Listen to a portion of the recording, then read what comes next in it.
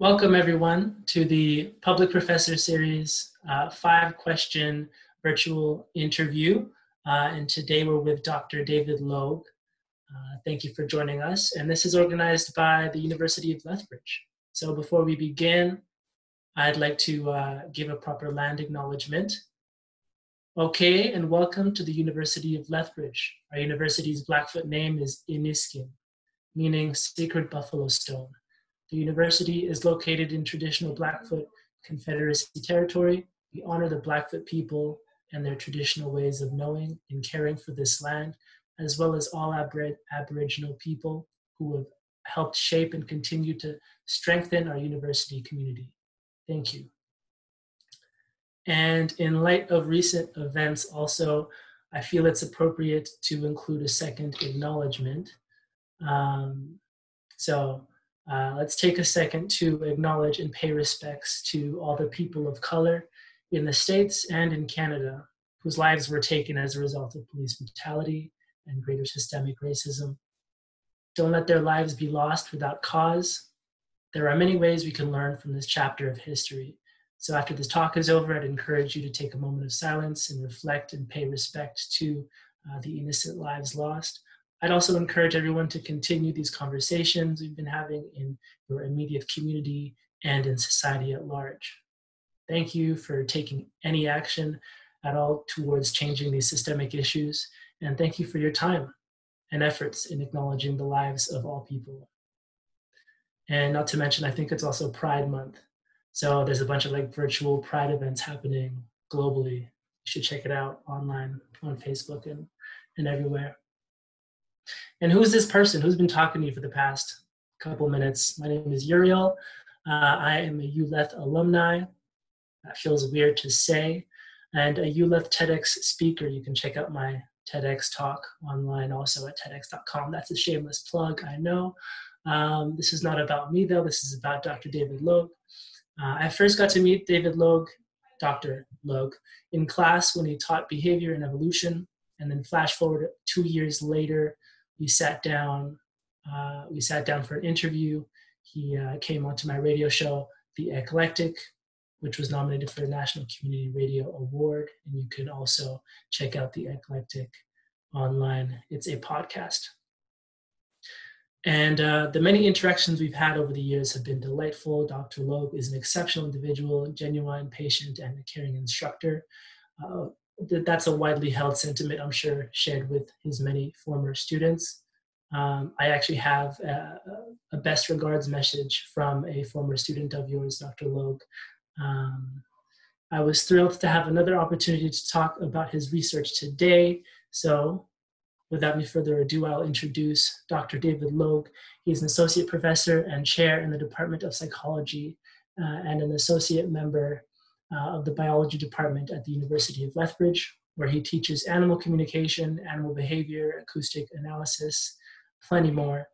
He's our residential specialist in these topics, also local communication, avian ecology, and evolution of behavior. You can find out more about all of his research by visiting his website, david-logue, david-logue.squarespace.com, where you can see pictures and listen to recordings of Adelaide warblers taken from the field sites in Puerto Rico. Dr. Logue is famously known for his contributions and vocal interactions between sedentary pair-bonded birds, including the skillfully named duet code. That could also be the title of your movie when it comes out, Dr. Logue, and theories regarding the function of song type matching. We'll get to know more about these theories and findings with the coming questions, so stay tuned. On our last interview over the radio, we marveled at his versatile skill set, being talented at weightlifting competitively, not only listening to music, but jamming out to music. He plays the bass guitar. And with all the things that I got to know of David Logue, I prepared a little poem to get us into question number 1. Are you ready to hear my poem? Okay. When he began, but a young lad from California, obsessed with the outdoors, a talented David scours the texts to find a captivating place to settle his nest. There, he set his gaze on a field wide open and filled with potential. Go forward in the direction of uncertainty, where you will be met with a curious call, one you might not understand immediately, but you'll come to know in its entirety. So tell us about this curious call, Dr. Logue. Tell us how you got into studying birdsong, and are you fluent yet in this language of the bird? Thanks. That was fantastic, man. That is the best introduction I've ever had. Thank you very much, and thank you for agreeing to do this, Uriel. I'm really happy that we're able to do this together. I enjoyed being on your show a lot, and I thought you'd be the perfect person to do this interview. So I really appreciate your agreeing to do that. And also, thanks to Catherine Reeder, who set this all up. It's a great idea to do this while we're all on lockdown, and you've been fantastic to work with. So thanks a lot, Catherine. Uh, how did I get into studying birdsong? Well, I really, my interest was really in biology and specifically in sort of what animals do. I always had this idea that animals had this kind of secret life, that they did all this stuff that we couldn't understand, and I wanted to understand it better. I grew up in the country in Northern California, and my favorite things to do outside were to turn over rocks and logs and boards and look for snakes and lizards, things like that, frogs, whatever. I'd take them and I'd put them in a little jar. I'd try to make a nice little life for them. I try to give them plants and stuff so they were happy and try to give them food. And I just watch them. And I just had this idea that they had this some sort of life. Like they had a life and they had a mind. And it wasn't like mine, but it was something. And I didn't know what it was. And I wanted to know what it was. I was very interested in what's the experience of this snake and what are the secrets? What are the things that we don't know? Because there must be a lot going on that we don't know, that we can't tell. And I wanted to know about that. So between like catching snakes and lizards and watching documentaries on PBS, my dad and I used to watch these documentaries, and I just I just loved the idea of the jungle and going to the jungle and seeing all these interesting animals and then trying to like understand them, like almost like being like a psychologist for animals, like trying to understand what was happening in the animal mind. That was something that, for whatever reason, just from a very early age, it fascinated me. I thought animals were beautiful. I liked them, and I like wanted to be around them. And then I just wanted to know what they were doing and what they were thinking. And so that was kind of my obsession all through grade school, probably even into middle school.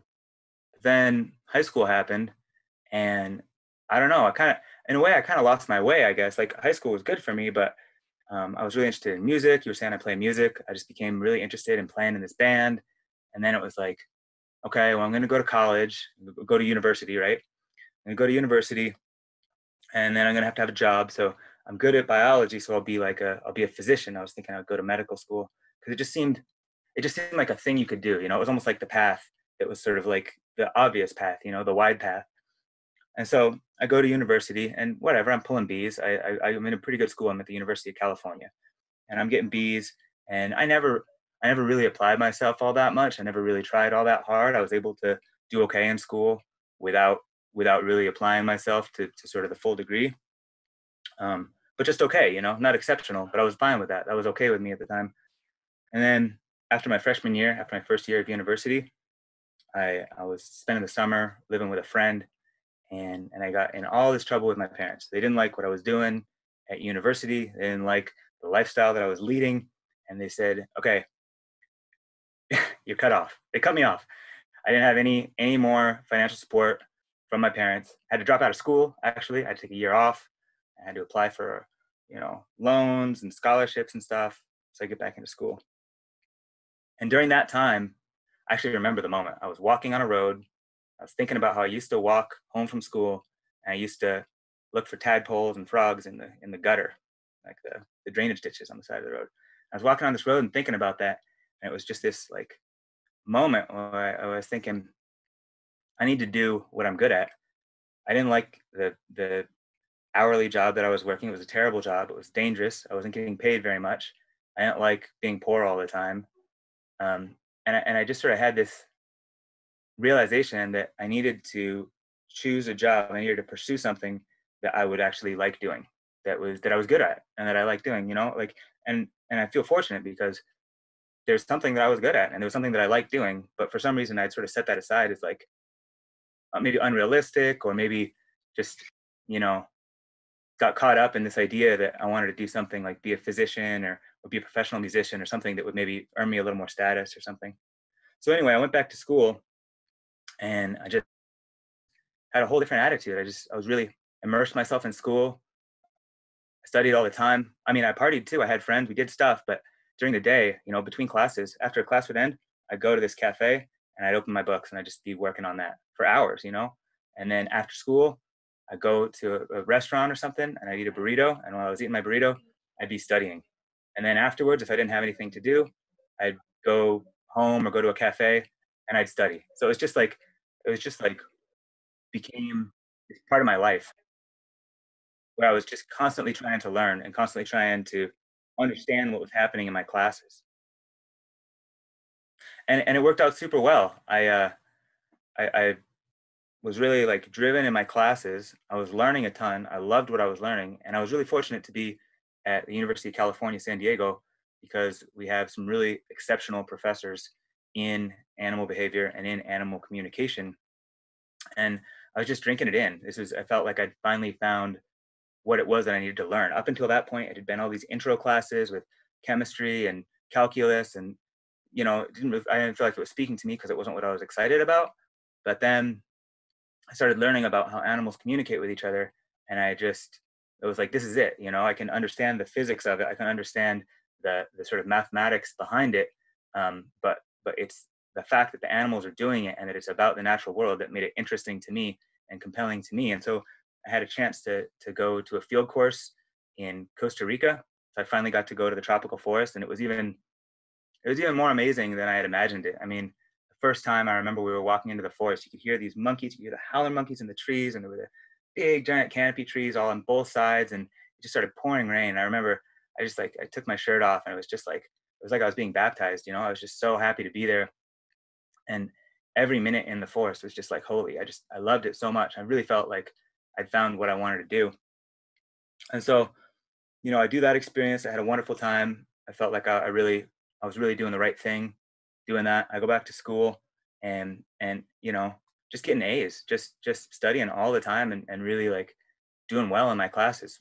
Kind of kind of for the first time, like definitely for the first time at the university level, but the first time I was like, I'm going to give 100% and see what happens. And what happened was it was working out really well. And so I decided I wanted to go do a PhD, but I didn't understand anything. I finished my undergraduate fast. I finished in 3 years, right? And didn't have any research experience and have any personal connections, really to speak of. And so I just didn't know what I wanted to do. And through a very small amount of research, I came up with this idea that there was somebody that studied animal communication at Colorado State University. I had been to Colorado before. I liked it. So I applied there, really, like seriously, on the basis of the fact that Colorado seemed like a nice place to go. And so that was a foolish way to make the decision, but it turned out great because I ended up going there, and my supervisor, Mike Baker, is just a wonderful guy, like kind of like a second father to me.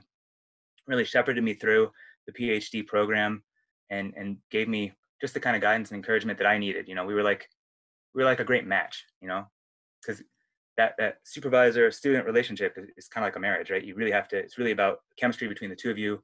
Can the supervisor give the student what the student needs? Can the student communicate with the supervisor in a way that's, you know, gonna be productive? And we're just a great match. And he was the one that actually turned me on to duetting, which is what I would go on to study for my PhD, kind of indirectly. I'd come there, I'd come to Colorado. I met Mike, and he said, "What do you want to study?" And I said, "I don't know. I want to study something in the tropics." And he gave me a book, and there was a chapter in the book.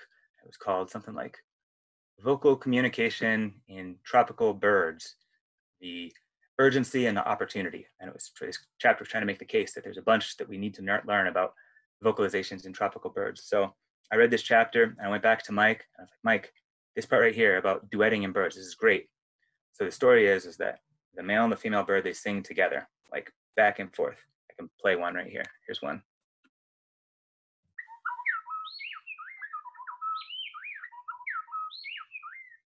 So what you heard is actually two birds. That's two birds singing back and forth with each other. And this idea that the mated couple sang with each other, I thought it was very romantic. I thought it was very sweet. And then the fact that we didn't understand why they did it, really didn't understand. We didn't, there were a few ideas, but there's really no clear evidence about why the birds were doing this.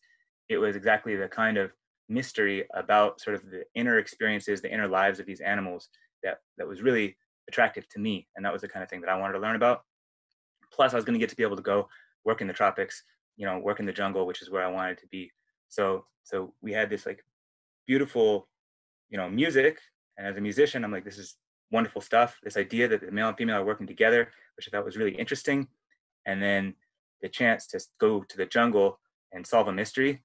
The truth is, I had like, a green shirt and like a machete and like tough pants and boots and all this stuff. I kind of wanted to be, like an adventurer down in the forest and go, go extract knowledge from the jungle.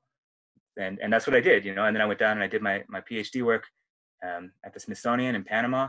And I spent a few field seasons in Panama, 4 field seasons, I guess, in Panama, trekking around in the jungle, trying to figure out what these birds were doing. Well, thank you for that comprehensive answer to the first question, Dr. Logue. What are some interesting things you've learned about the birds you study? Man, there's so much stuff. It's honestly the experience of spending a field season studying a particular population of a particular species of animals.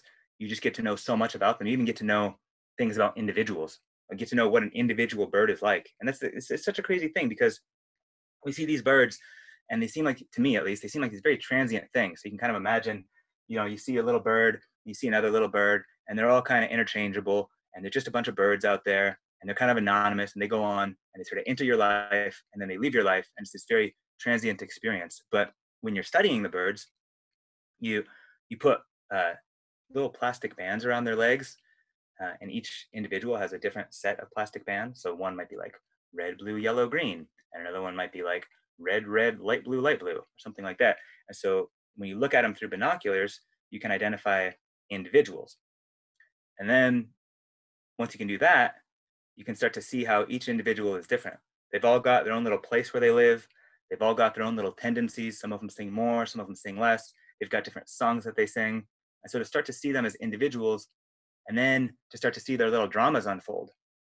Like there was this one guy, and in 2017, we went down there, and for whatever reason, he was solo. He didn't have a partner, so he was an unmated male, and his territory was so small that by the end of the season, he kept losing territory. By the end of the season, he only had 1 tree left, and there were all these other birds that had like a hectare territory all around him, and this one bird had 1 tree left. And so my student named him Bambi because he thought he was very meek and very shy, like he was like a little baby. And so Bambi, we all thought Bambi would be dead the next year. But we came back in 2018 and Bambi had like expanded his empire. He'd pushed out, he got a girlfriend, he pushed out on both sides, and now he has this big territory, and he goes all around this big territory and he sings, him and his mate. And so you start to see these, once you can see them as individuals, you can start to understand their individual stories. And that's something that I don't even know if I thought about that, before I was able to do that. This idea that every one of them is different and that they all have these life stories, and they're not, they don't go get jobs and get married and do all the stuff that we do, but they have a course of development. Their life changes over time, and different individuals are different from each other. And that was a really cool thing to learn. What a great way to put it. I love the whole, um, liking birds to humans, in that they also have a life different than ours in many ways, but still a life nonetheless that we don't get to see. But it's beautiful that you get to see that yourself, Dr. Logue. Third question, could you explain to us what is the duet code? Thanks. Yeah, no, I'd love to. So the duet code is just a term that I made up to describe something that I discovered during my PhD. So maybe I'll tell the story of kind of how I discovered it, and that'll lead into explaining kind of what it is. So when birds duet, the male and the female sing back and forth with each other. And in most of these birds, and in most birds generally, most songbirds at least, each individual can sing lots of different songs. So a bird could sing like, and it could also sing, and a bunch of other ones. They have like 30 different song types in its repertoire. So the repertoire is the set of songs they can sing. So this bird that I was studying, the black-bellied wren, would be a little different than most birds up here in Canada, because most Canadian songbirds, only the male sings. If the female sings, she does so rarely. In tropical birds, southern hemisphere birds, you have a lot where both sexes sing. The male sings and the female sings. And in this particular species, in the black-bellied wren, both the male and the female have repertoires of song types. So the female can sing about 15, 20 different types, and the male can sing about 30 different types. And when they put them together to form a duet, where they sing back and forth with each other, they don't just slap together two random songs. It was clear from just listening to them and looking at recordings of their duets that particular male songs went with particular female songs. And people had known that for a long time. That's true of duetting birds generally. When they duet, they don't just slap together songs at random. There's certain male songs that go with certain female songs to form duets. And so I was interested in the idea of how they did that. And I sort of had that in the back of my head, like, where does this come from? What are the individuals doing to put these songs together to make these coordinated duets? And so one night I was working in this little office, kind of like almost like a little tiny like broom closet that we had at Colorado State. So I was at Colorado State, and there's this tiny little room, and it had a computer and a desk in it. And I was working late at night. I like to work in there because it was quiet and isolated, and I had all the time in the world because I was a graduate student. So I was working late at night, and what I was doing is I was transcribing data from an experiment that I'd done. I'd done this experiment, and I recorded it. You record it onto, at the time we were recording them onto audio cassettes. It tells you that it was a while ago. I recorded it onto audio cassettes, and then we listened to the audio cassette, and I would mark down on a little transparency all of the events on a timeline. So I'd have this timeline, it'd say how time was going, and I'd mark down, oh, the male sang, oh, the female sang, da-da-da, da-da-da-da. One of the things that I was scoring was song type switching. So when the male was singing one song type, and then he switched to another one, I'd make a special mark. So I was listening to this recording, and I saw the male song switched. So I marked, switch. And then right after that, his mate switched her song type. Oh, that's kind of interesting. Okay, whatever. So I marked that down. And then it happened again right afterwards. The male switched, and then the female switched. I was like, that's strange, man. I wonder if there's something to that. So I start filing through all my old transparencies. I'd done about half the experiment at that point. So I had a good stack of, 20 or whatever transparencies to look over. And it dawned on me that every time the male switched song type, the female switched right afterward. I felt kind of foolish for not having recognized that before, because it was a very strong pattern. It was pretty much an every time thing. And so I started thinking about it, and I started to get very excited because it gave me an idea about how I was going to answer this question of how the male and the female put their song types together. So I had this idea, which in science is called a hypothesis. I had this hypothesis that what happens is that the female listens to her mate. And for each song that he sings, she's got a particular song that she uses as a response. So that when he switches song types, she needs to switch to give the appropriate response. And so what the duet code is the name for that relationship between the songs that she hears and the songs that she sings. If she has a duet code, that means that she's got a set of rules that links the song types that she hears to the song types that she uses as a response. And so what I ended up doing was I went back into the field the next year and I tested this hypothesis with an experiment in which I pretended to be the male bird. So I got the birds real excited by doing a bunch of song playbacks on their territory. And they thought there was an intruding pair, and they were really aggressive. And the female starts answering. Every time the male sings, she answers them. But then I switched to a different speaker, and I started playing back the male's own songs. But I was able to do it in random order, right? So I was playing back the male's own songs, and the female, she thought that that was actually her mate singing, and so she answered it to form duets over and over. And so it's a really beautiful assay, because I could just ask her, okay, what's the answer to this song? What's the answer to this song? What's the answer to this song? And I could fill out her whole duet code there. And I could test how closely she adhered to the code, I could test, and very closely is the answer, like 100% almost. I could test whether different females had the same codes. It turns out they don't. Every female has a different set of rules. I could test if the codes persisted from year to year. They do. The codes are quite stable year upon year. So that was the work that I did with the duet code. But then a woman named Carla Rivera Cáceres at the University of Miami several years later took my research and followed up on it. She had her own closely related species that she was working on. And she showed that the kids, the babies, actually learn the codes from their parents. They listen to their parents duetting, and they learn and copy their code. And then when they go off and fledge and meet a partner, then the partners learn each other's codes and start to use those. So there's a bunch of stuff that I think is cool about this. I mean, I just think it's nifty and it's exciting and it's interesting. It tells us something about the natural world. But I think that there's maybe an application to humans here too, in that for a long time, we have used songbird song learning as a model for word learning in human beings. Songbirds learn their songs much like we learn our words. And most of the research that we do on bird song, not my lab, but other labs, most of the research that's conducted on bird song is actually about using songbirds as a model for human word learning. So where in the brain does it occur? What time of life does it occur? What are the neurotransmitters involved? And so on and so forth to understand vocal learning. Now here we have a system where the birds don't just learn the signals, they actually learn the rules that connect the signals to each other. And we do that too, right? We have grammar, we have rules that govern conversation.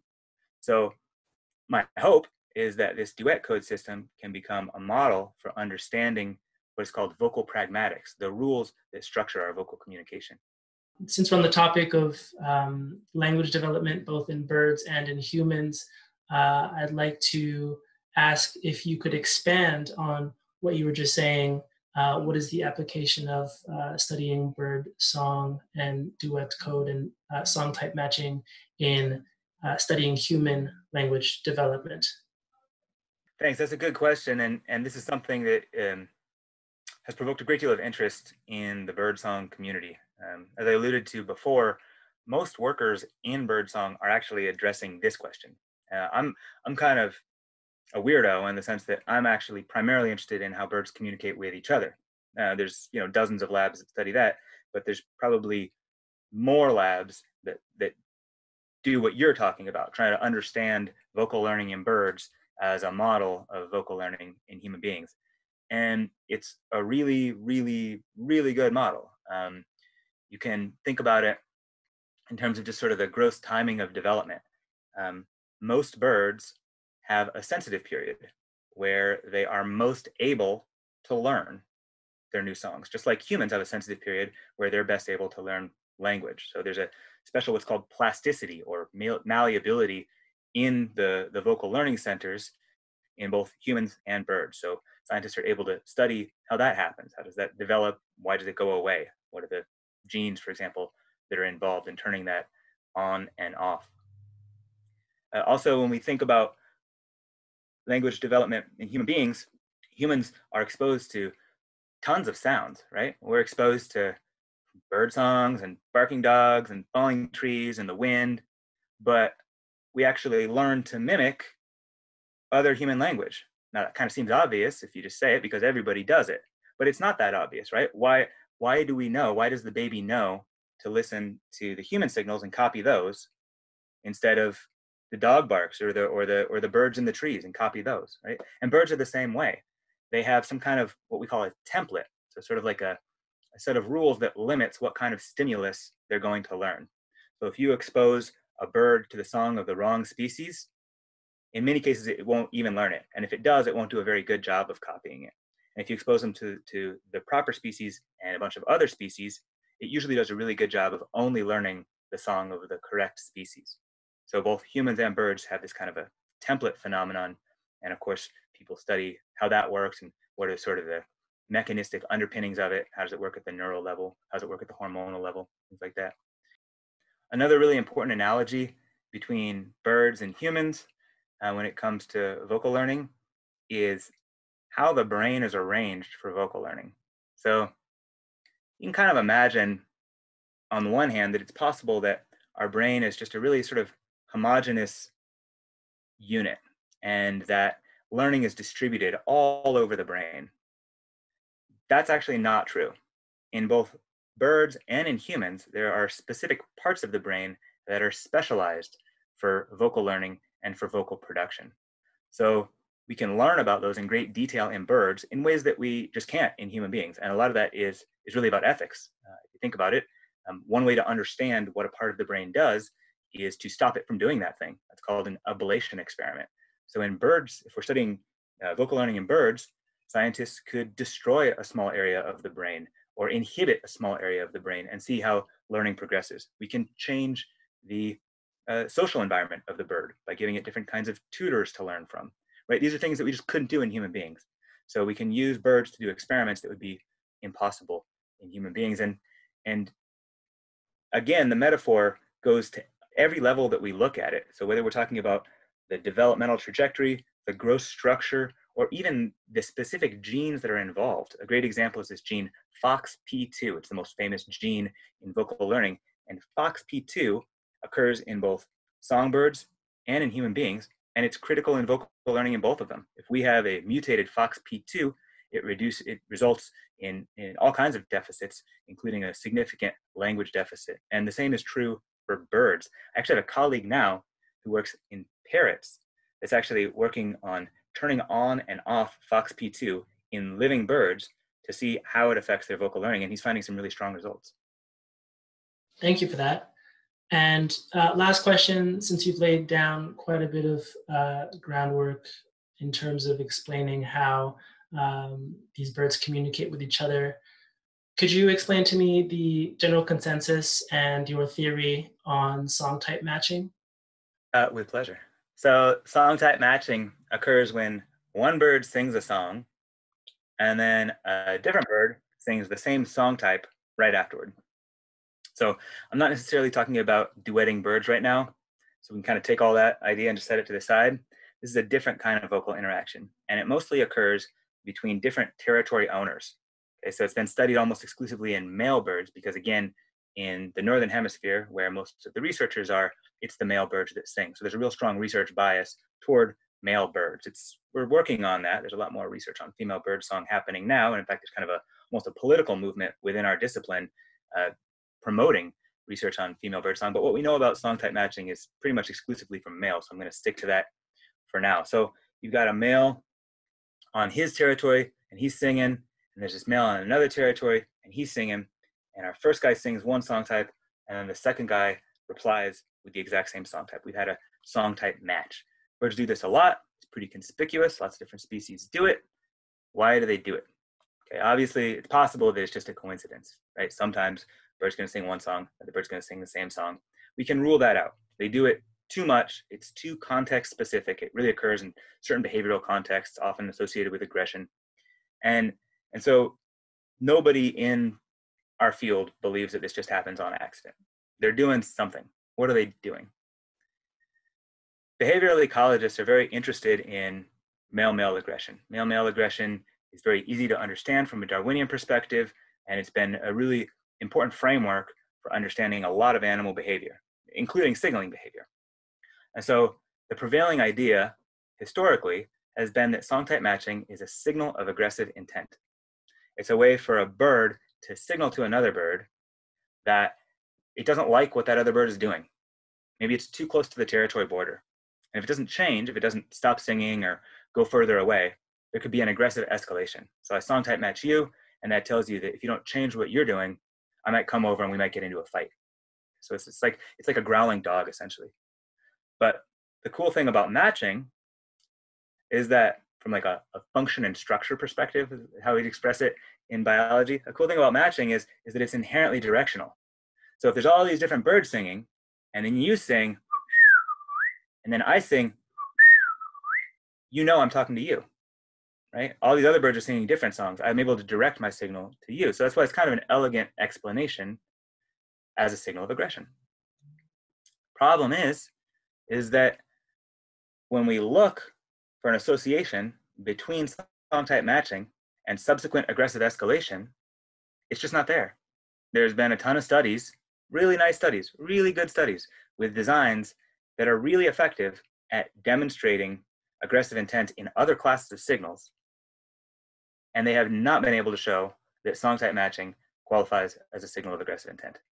To put it simply, after a bird song type matches, it's no more likely to attack than if it didn't song type match. So I really don't have evidence to support this prevailing hypothesis that it's a signal of aggressive intent. So I had this other idea. That I call the structural alignability hypothesis. So I'm going to take a little bit of a sidetrack to talk about structural alignability, and then we'll get back into bird songs. The idea, at least in this phrasing, calling it structural alignability, there's other words that can be used to describe this, but the structural alignability idea came from consumer psychology.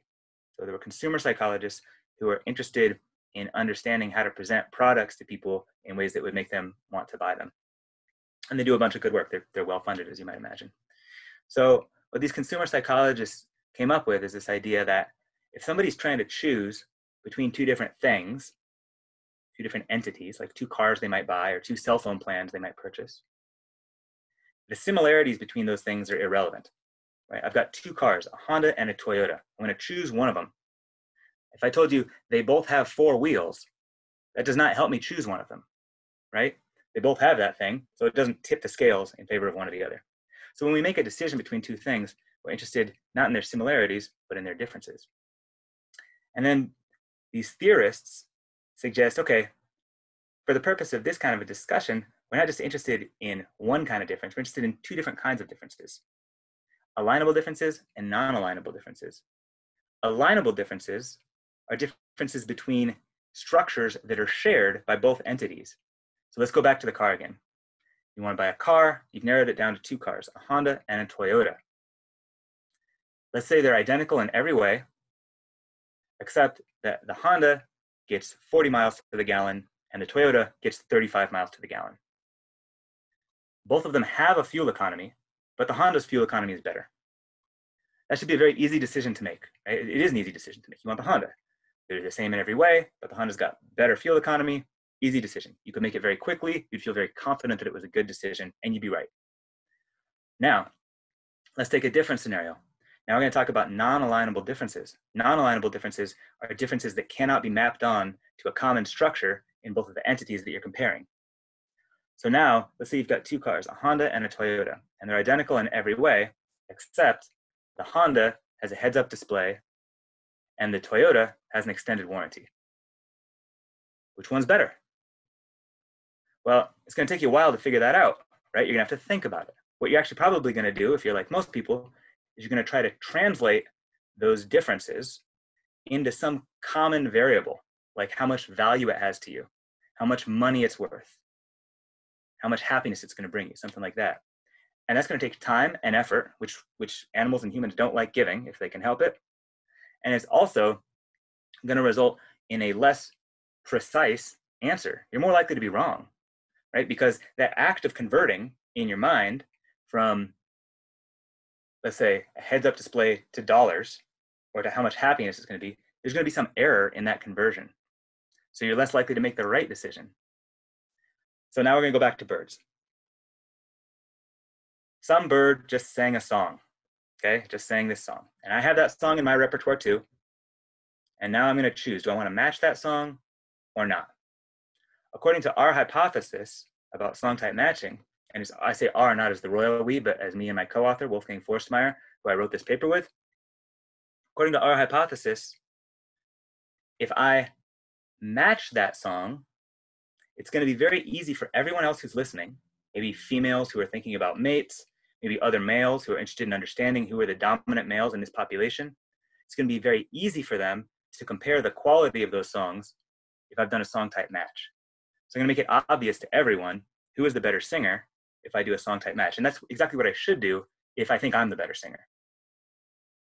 But suppose this other bird has sung a song, it's in my repertoire.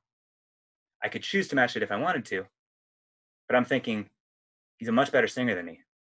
If I match that song type, I will unambiguously expose myself as the inferior singer, to all of the eavesdroppers who are listening right now. So all the females that are listening, that are thinking about who they might want to mate with, all the males that are listening, who are thinking about who's the dominant male in the population. If I expose myself by singing the same song type, they're all going to know that I'm the worst male. So instead, what I should do is make it as difficult a comparison as possible and sing a different song type. Okay, so this is our hypothesis, and it basically says that song type matching is a way to make it easy to compare song types.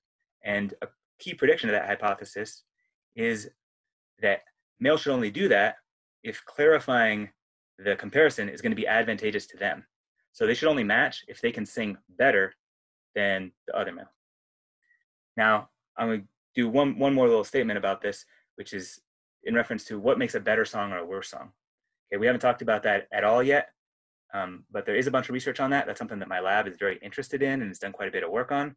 And to give you a really short answer, it's mostly about how fast the song is. So it seems like it's harder for birds to sing really fast, and faster is probably better from the receiving bird's perspective.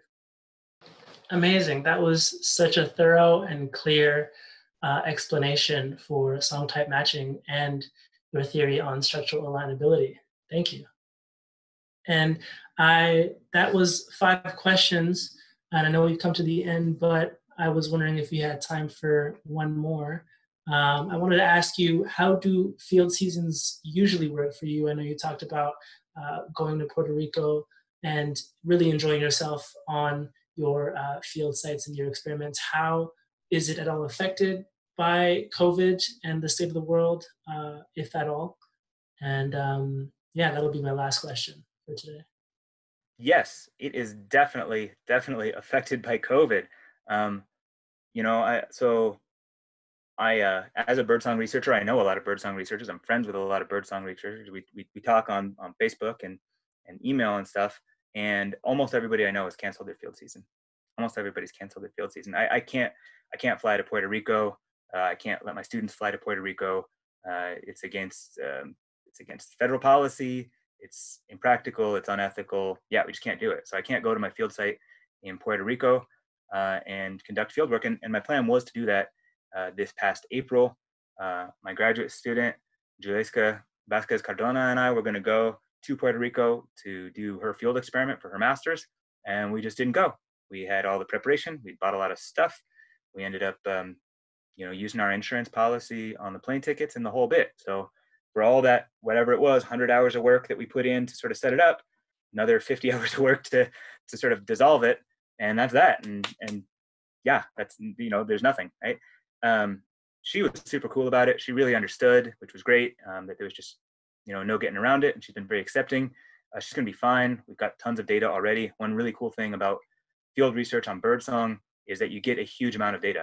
The birds sing a lot, and we have hours and hours and hours of recordings and just gigabytes of data at this point, just vast amounts of data. So we're doing great. That actually might be a lie. It might not be gigabytes, but it's a lot of data anyway. So we're doing fine. I think there's other people that have it a lot worse. I think there's other people who have very field-based graduate degrees. They're going to have a really hard time. They're probably going to need to extend their programs a fair bit. But for us, we're going to be fine. I'm just happy everybody's safe. And we're looking forward to getting back to Puerto Rico as soon as we're able, checking in on our birds and continuing our work there. Yeah, amazing. Thank you. I'm glad you're able to proceed with the data that you have, and hope you're able to get back to Puerto Rico soon also to visit your birds. Do you have a favorite bird? I definitely did have a favorite bird in my PhD project. The first bird I caught, I was quite fond of. And then I'd have, there was a lot of variation among the territories. And in Panama, where I was doing my PhD, the mosquitoes and the undergrowth and the snakes and everything were bad enough that I liked the birds that had territories that I could walk around on without getting cut and scraped and stuff more. Right now, I don't know if I have a favorite bird, but it's almost like when you ask the first question, I kind of feel differently about different birds. Like I impart personalities on the different birds, just a little, not too much. But there's one that we call the family man because he always has lots of kids, and he's always very active, kind of patrolling the territory and stuff and helping his wife with the kids. So I kind of imagine him to be like a good guy, like a hardworking good guy who takes care of his family. And then there's this one that we call Brian, and he's single, and he just sings all day, all day, all day. And he's got this little territory that's not very good, but he just sings constantly. And so me and the graduate students kind of imagine him as this kind of loser who's just like always desperately trying to attract a female, but isn't able to do it because he's kind of something wrong with this bird, something wrong with his territory or something. So I guess, I don't know if I have a favorite, but I do see some of them as individuals. Thank you so much for allowing us to see the birds through your eyes and through your wisdom. Thank you, David Logue, for the interview, for the opportunity to share this space with you, and for the audience for tuning in. And I hope you are also able to adjust during this time, and that we've been able to provide some type of useful information to you in this conversation. Thank you so much. Thank you, Uriel. I had a really good time, and I'm again really happy you agreed to do this. It was a lot of fun preparing for this and doing it with you. Thanks again to Catherine Reeder for producing this and all the hard work that went into that. And thank you, the audience, for taking the time to check this out.